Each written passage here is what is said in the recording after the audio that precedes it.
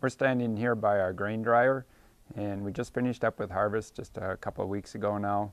So after harvest, we went and did our tillage on our corn ground, and most of our bean ground we just leave with the bean stubble right there to help conserve the soil and the water in it. All of our corn ground we disc rip in the fall of the year, and then we just leave that till spring. In the past few years, we've also gone with a GPS system.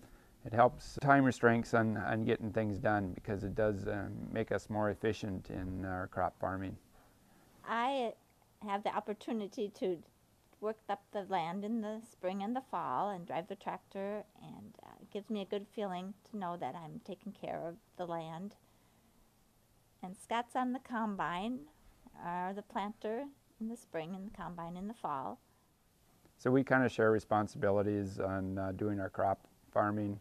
We each have our own roles and try to keep the farming operation rolling. So it's a partnership farming. Working together as husband and wife is a great experience where we work with each other all the time.